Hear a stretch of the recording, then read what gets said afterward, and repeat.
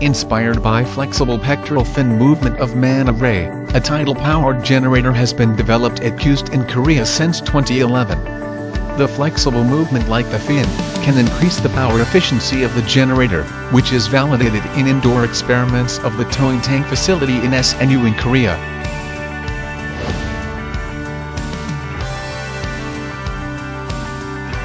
A mechanism is invented and inserted into the biomimetic fin by our team in KIOST, and it was fabricated and its concept is demonstrated.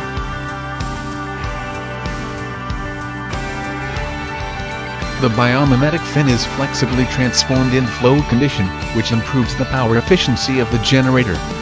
The scale-up system is validating in the seawater.